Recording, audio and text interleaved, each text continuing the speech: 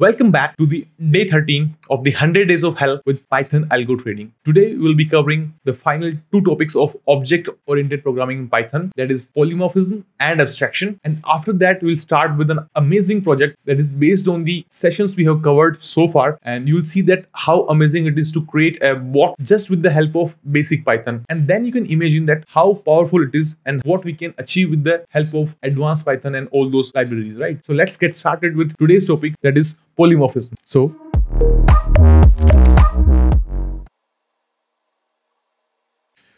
what is polymorphism? You know that the meaning of poly is many,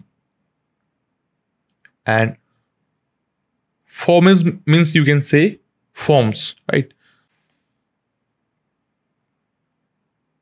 Forms, right? So in simple terms, you can say that polymorphism allows a single method to behave differently based on the object it is calling, right? So this polymorphism have three principles. So let's cover them one by one. The first we have is method overriding, which we have covered already. I'll just explain you in a bit. The second is method overloading, and the last is operator overloading.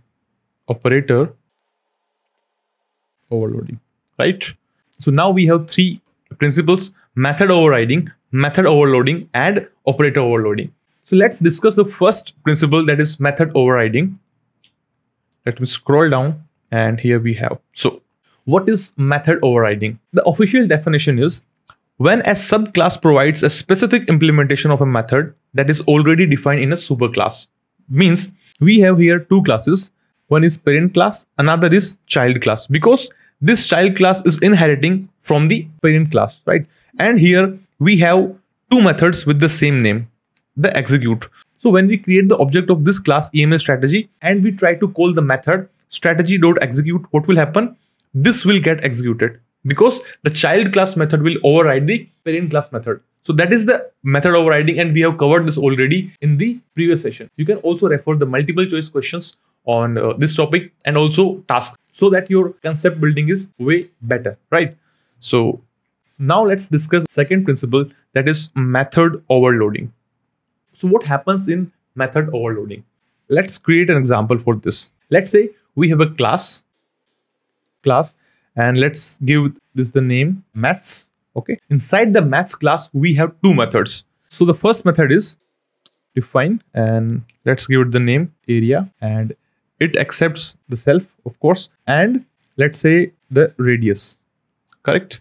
And it returns 3.14 multiplied by radius into radius. So it will return the area of circle, right? We can say circle, right?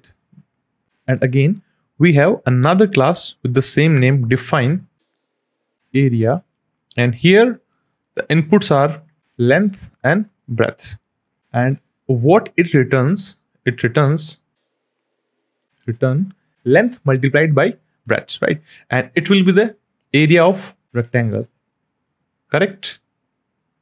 So now let's define the method overloading. So what is happening here? We have a single class, and inside that we have two methods with the same name, and both the methods behave differently based on the number of parameters, or we can say based on input, right? So here, if we provide the radius, it will return the area of circle, correct?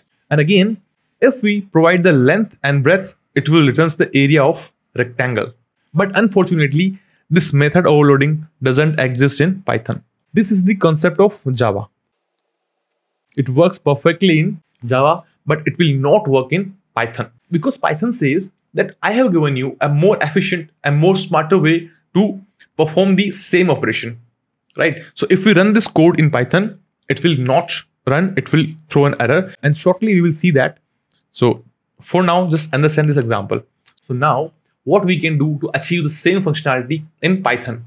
We have a very smarter way, that is default arguments, or we can say variable length arguments. So what we will do, first we'll define a class. So class maths, right? Inside that we have a function define and area, and inside that we have parameters like self, then let's say argument 1 and argument 2, right? So what we will do here, we'll just make the default value of argument 2 as 0, right?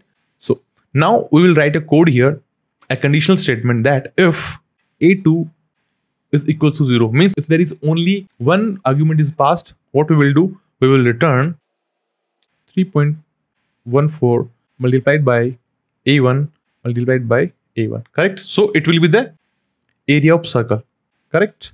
And what we can write, else if it is not 0 means some value is there. So what we can do, we can return a1 multiplied by a2 and it will be the area of rectangle, correct? So that is the example of method overloading, and shortly we will understand this with the help of an example. So don't worry about that. So the next is operator overloading. If you remember, we have already covered this topic earlier. In the magic methods, we added two class objects, right? The strategy 1 and strategy 2. So what we can say here, the different behavior of any operator based on the situation. Let's say if we have two strings, so operator overloading, right? So the best example of operator overloading is the plus. So what we will do here, let's say we have two strings, right? String 1 and string 2, right? If we add this plus operator here, what it will do, it will concatenate this string, correct? So it will perform the concatenation operation, correct? Because these are the strings. Let's say if we have two integers, right? 1 plus 2, then it will perform the sum of that, addition. So here we can say addition, it will perform. But if we have two lists, let's say 1, 2, 3 and plus 4, 5, 6, what it will do, it will merge the list. So in simple terms, you can say that this positive or the plus operator behaving differently based on the input. So like when we have a string, it will concatenate that, and when we have integer, it will add that, right?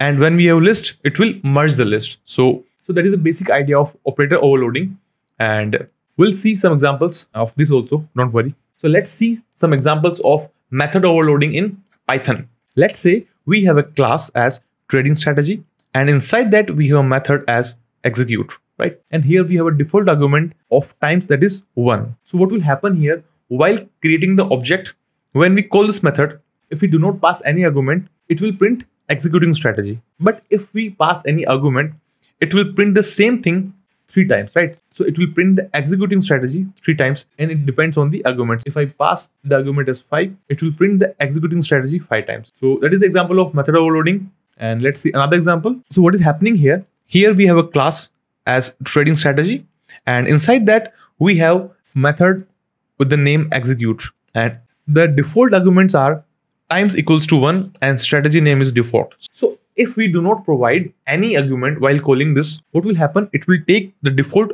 argument of times as 1 and strategy name is default. So when we call this method without any argument, what will happen? It will output executing default trading strategy run 1, correct? If we call this with the argument as 3, it will print the same thing 3 times, correct? But with the default name. But if we provide both the things, the times means 2 times it will execute, and the name of strategy, which is EMA. So it will print out the string executing EMA trading strategy run 1 and then run 2. So these were the few examples of method overloading. You can refer more examples in the MCQ and task. So now let's move to the next, which is operator overloading. And for that, so you can see here, we have a trading strategy, and inside that we have a constructor function and magic method with add and a magic method with str. So here I am creating 2 objects, one with the 500 value and second with the 300. So when I try to add the strategies, it will output as the 800. And this is nothing but the operator overloading, which we have covered already. So I don't think you have any issue here. And if you still have, let me know in the comments. We'll discuss this further. Okay. Now let's move to the last topic of the day, which is abstraction. So what is abstraction? Abstraction is a concept in object-oriented programming where you define abstract classes and methods. Pay attention to these words. Where you define abstract classes and methods that are meant to be overridden in derived class. this allows you to define a template for other classes to implement. So what is happening here? Let's see this example. So whenever you see this ABC, it means this is an abstract class. This is the first condition, that it should be inherited from the ABC, right? The second is it should be having at least a single abstract method. So whenever you define an abstract method, you write this abstract decorator. You can say this is the abstract class, the whole, and inside that we have two abstract methods. And one more thing, you cannot create object of this abstract class. So basically we have three things to remember here. The first thing is it should be inherited from the ABC class. So here it is, we have done. The second is it should be having at least a one abstract method. So we can write one. And then the third is we cannot create object. Now you see here that this was the abstract class, and here we have another class. The inheritance is happening here because here we have written the name of the parent class here, right? And then what we can do here, we have to write this abstract, we have to override that, and that becomes an abstract class. Let's quickly go to the computer screen and perform some examples of polymorphism and abstraction. Method overriding. When a subclass provides a specific implementation of a method that is already defined in its superclass. So here what is happening? We have two classes. One is the parent class, that is trading strategy. Another is the EMS strategy, that is the child class, and which is inheriting from the parent class, that is trading strategy, right? And in both the classes, we have the same method with the name execute. And now we create the object, and when we try to call the execute method, this child class method will override the method of the parent class. So let's hit shift enter, and you'll see that executing EMS strategy, that is the method overriding. Very simple.